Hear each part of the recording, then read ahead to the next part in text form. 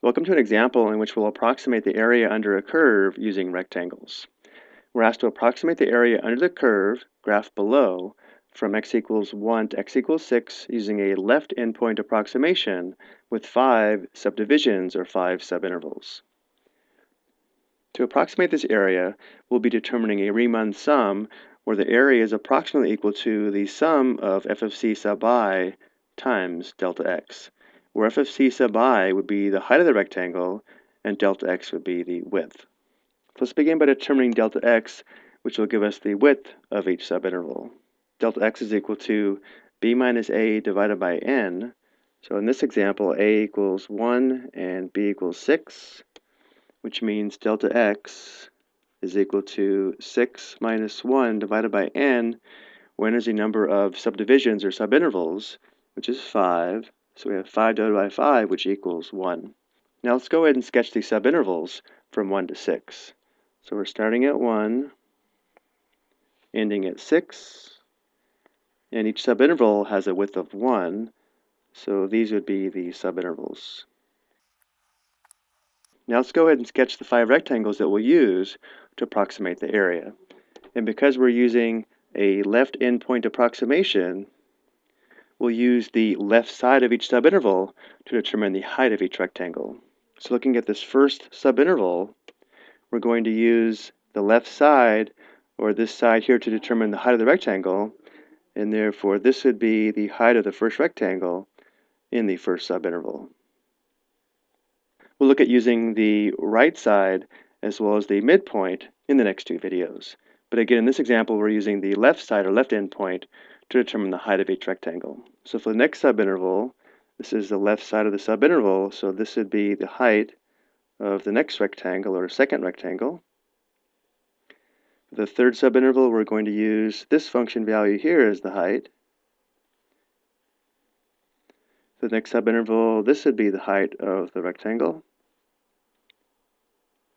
And finally, for the last subinterval, this would be the height of the last rectangle.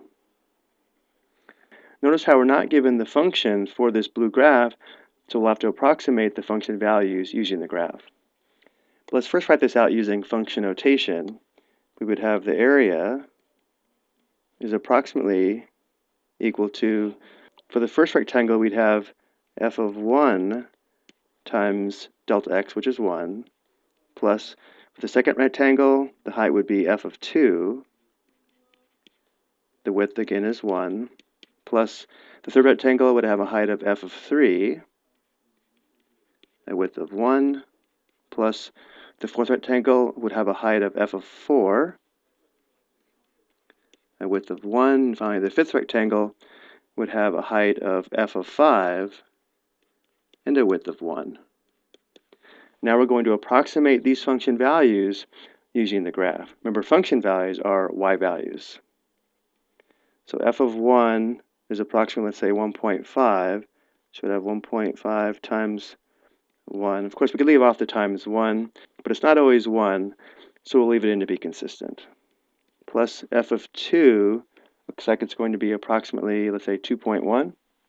So we have 2.1 times 1 plus f of 3 looks like it's going to be approximately, let's say, 2.6.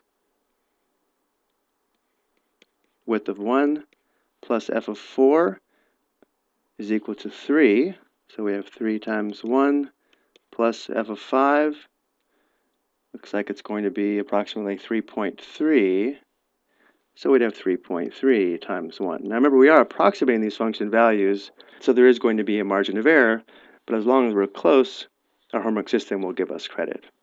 So we have 1.5 plus 2.1 plus 2.6 plus 3 plus 3.3. So the approximation of the area under the curve using these 5 rectangles would be 12.5 square units. Let's go ahead and shade the area of the rectangles. Notice how the area of the rectangles would be less than the area under the curve over this interval. And because of this, this is sometimes called the lower sum or lower approximation. Just because we're using the left endpoints doesn't mean it's always going to be the lower sum.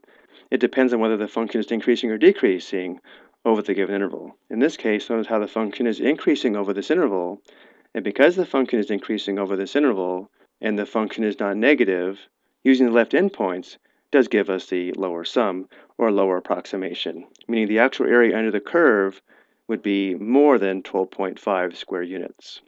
Again, next we'll take a look at using the right endpoints, followed by using the midpoints in the next two videos. I hope you found this helpful.